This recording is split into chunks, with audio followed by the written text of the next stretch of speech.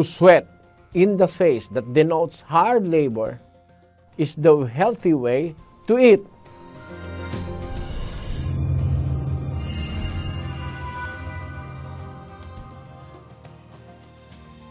The Bible teaches us to be prosperous and healthy in soul and in the body. What are the ways of the Bible? Let us not forget that it is God that teaches us the way to live. And the way that we should live is the healthy way because it is God's way. Let us read in the book of Genesis chapter 3 verse 19. In the sweat of thy face shalt thou eat bread, till thou return unto the ground. For out of it wast thou taken, for dust thou art, and unto dust shalt thou return. This implies that Adam will live a healthy life if he heeds to the counsels of God.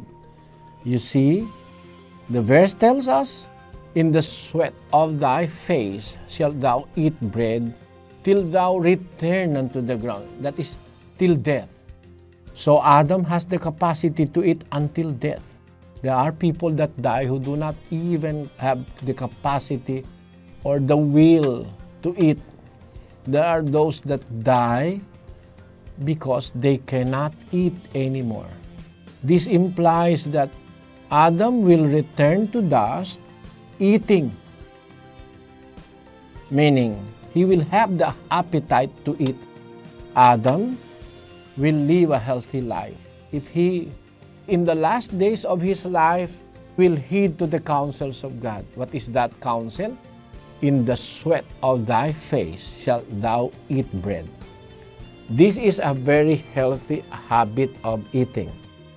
When we eat, we must be sure that what we ate came from the sweat of our face. It is not very normal for the face to sweat. The first parts of the body that sweat are those parts which are in the corners of our joints, our armpits, or at the end of our thighs. See?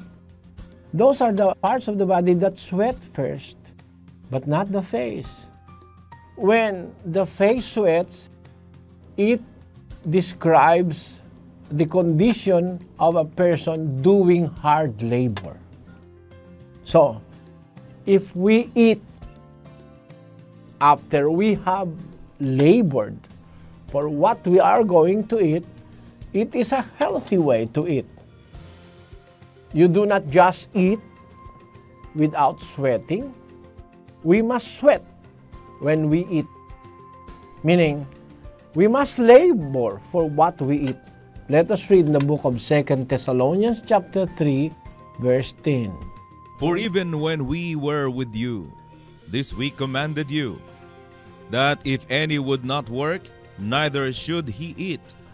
Our right to eat comes from our labor, from our works. That is what the Lord said unto Adam. It is in His intention to keep us healthy, so that for us to be healthy, we must labor for what we are going to eat. We do not just eat without labor. We must maintain that principle in life, that we have to labor for what we eat. It gives us our right to eat. So, when we eat, we must work. We must work so that we can eat. We must not steal. We must not grab another person's bread to eat. We have to work for it. That is the way of the Bible. And even if you ask scientists, those who are working in hard labor just to sustain their daily needs are people who are more healthy than those who just eat without laboring. Those who are practicing white-collar jobs, there are those people afflicted with heart diseases, cardiovascular diseases, who die of heart attack and stroke because their bodies are not properly exercised or worked. Meaning, to sweat in the face that denotes hard labor is the healthy way to eat, brothers and sisters. I hope you got my point. But what are we going to eat? Can we just eat anything we want to eat? You see, in this dispensation we're in, there is an array of so many foods, tempting, delicious, and there are food chains. They call it food chains, fast food chains. They are open 24 hours, 7 days a week. They never close because people never cease to eat now in this dispensation.